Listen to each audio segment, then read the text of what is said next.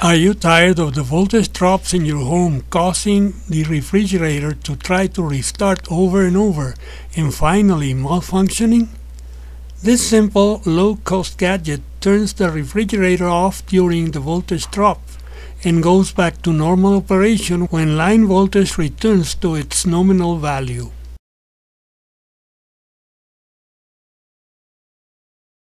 All you need is a 220 to 240 volts alternating current relay, a 10 watt resistor, a 1N407 diode, and a 40 microfarad 350 volts electrolytic capacitor, a cord and a plug, a patch-over AC outlet, that is, an outlet not requiring a metal box to be mounted, and finally a small project box where these components fit loosely. This schematic diagram shows the configuration of the relay terminals. The two terminals shown below are those corresponding to the coil. The rest are the contacts that will turn the refrigerator on and off. This other drawing shows all active elements are connected in series: resistor R1, diode D1, and the relay coil. The capacitor is in parallel with the relay coil, and together with the diode, it prevents the vibration of the relay contacts. Assume R1 is a 1500 ohm resistor, but the final value requires calibrating the device so it will turn off the fridge at the appropriate line voltage. Capacitor C1, 40 microfarads at 350 volts, has a minimum voltage value acceptable for a long useful life, so it can also be a 450 volt unit.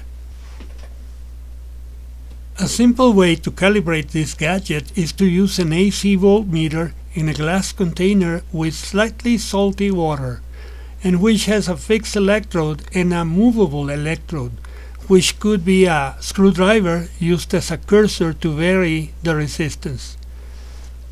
The procedure is as follows.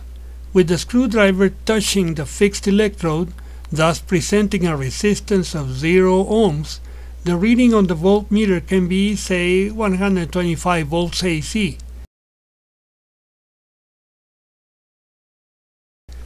When we move the screwdriver slowly to the right, away from the fixed electrode, this increases the resistance of the salty water and the voltmeter reading goes down.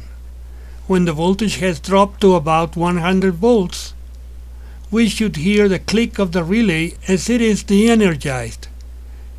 It is necessary to take into account the 1 second delay between the 100 volt reading and the relay deactivation due to the charge in the capacitor.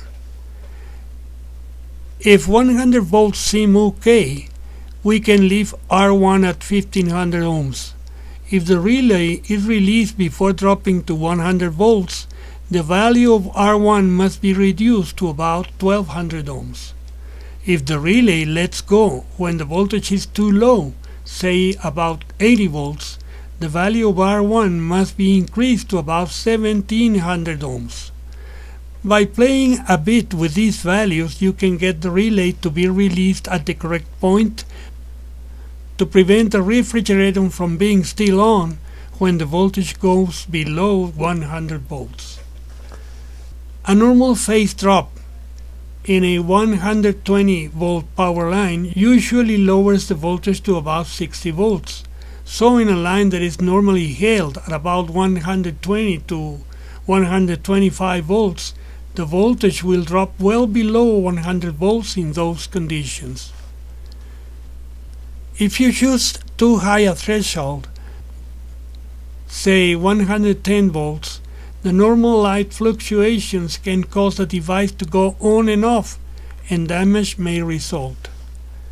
If the threshold is set too low, say 80 volts, the motor will be exposed to the low voltage, long enough as to burn the motor windings, and the protection will not work. When building the gadget, please make sure all the components are in good working order. For example, the diode should not be short-circuited, as this may cause the electrolytic capacitor to explode. Attention should be paid also to the polarities of both the diode and the capacitor.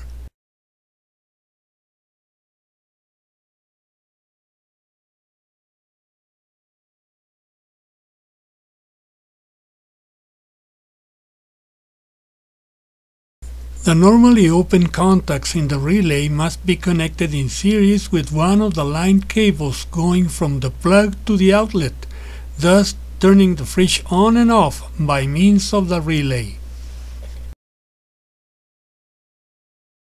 I hope this video has been useful to you. Thanks for watching, and please subscribe to my channel.